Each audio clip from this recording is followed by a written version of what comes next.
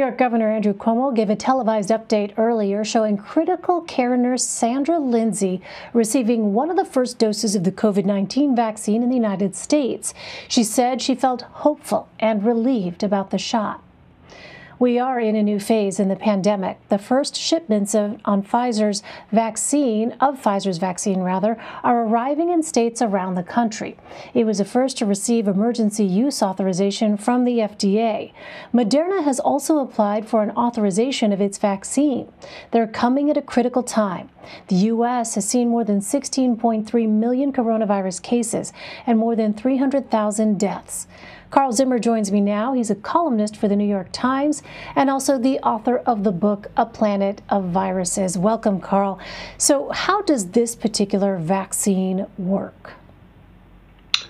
The Pfizer vaccine is part of a new class of vaccines that are based on a molecule called mRNA. And basically, what you're doing is you're giving your body instructions to make its own vaccine. And so once you receive the vaccine, some of your cells will make proteins from the virus. They're harmless, but what they do is they teach your immune system how to mount a defense so that if you get exposed to the real virus, you'll be able to knock it out immediately and not even know you've been infected. It's just remarkable to think about the development of this. So, Carl, what's the status of some of the other vaccines currently in development? Well, Moderna, as you mentioned, is hot on the heels of Pfizer. They're going to be reviewed this week, and so it's potentially possible that people will be getting Moderna shots next week. It'll be that fast. There are a number of other vaccines in advanced trials around the world. For the United States, one of the most important will be Johnson & Johnson's vaccine. That will be one that could potentially be given as a single shot as opposed to 2 shots for Pfizer and Moderna. We'll know if that works in January. Well, what are some of the biggest hurdles that you anticipate seeing as this vaccine starts being rolled out? Well, certainly the Pfizer vaccine is not an easy vaccine to play with, just in the sense that it has to be kept really cold, minus 94 degrees. Pfizer has gone a long way in building boxes with dry ice that can keep them cold, but this will be definitely adding to the challenge. And just the logistics. I mean, there are lots of vaccines on their way to the East Coast. We're about to be slammed by a winter storm.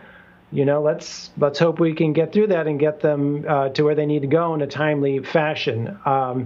So, it's just basically we're looking at a vaccination campaign on a scale that really the country has never done before. So it's going to take a lot of things to go right. So far, so good, though. People are getting vaccinated today. And so things look good so far. So far. Well, roughly 300,000 people in the U.S. have died from the coronavirus, and a model from the University of Washington projects more than 500,000 Americans could die by April 2021. How soon might we be able to see an impact from vaccinations? Vaccinations are not going to help us with this current crisis, I'm sorry to say. We're only going to be having, a few million people initially being vaccinated. It's going to take weeks for them to reach their peak immunity. So right now, when we're dealing with a pandemic at a level that we've never seen before, we can't rely on vaccines. We have to rely on things that we've been hearing from public health officials: wearing masks, keeping distance, not being in indoor spaces with a lot of other people. Those sorts of things they're really all we've got at this point, unfortunately. So if people can hang in there and take these warnings seriously, they'll be able to get to the point where they can get vaccinated. Anyone who gets sick from this point forward, I just think we have to look at it as a tragedy, because there are incredibly effective vaccines that are becoming available. Well, Carl, one of your colleagues at the Times recently wrote about misinformation concerning the Pfizer vaccine. How can that be combated, especially now that people are actually starting to get vaccinated? Well, people have questions, and they ought to have questions, and they should look for reliable answers. So at the New York Times, we've actually been putting together a long list of answers to frequently asked questions. The Center for Disease Control has been putting out, a sort of government-approved list of questions and answers. So people should be looking into this. But also just remember that there are organizations, some of which are in other countries, who have it in their interests to spread misinformation about vaccines, and they've been doing it for years.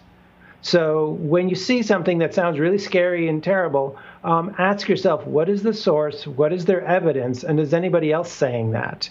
If someone shares something with you on Facebook that they copied and said, this is from a friend who's a doctor, well, is that real? Ask yourself that, because we've just gone through an incredible process of demonstrating that vaccines for coronavirus are safe and very effective. And so people should get to know that evidence and understand how that worked. And I think they will feel confident that this is a vaccine that they and their loved ones should get. I know I'm getting it.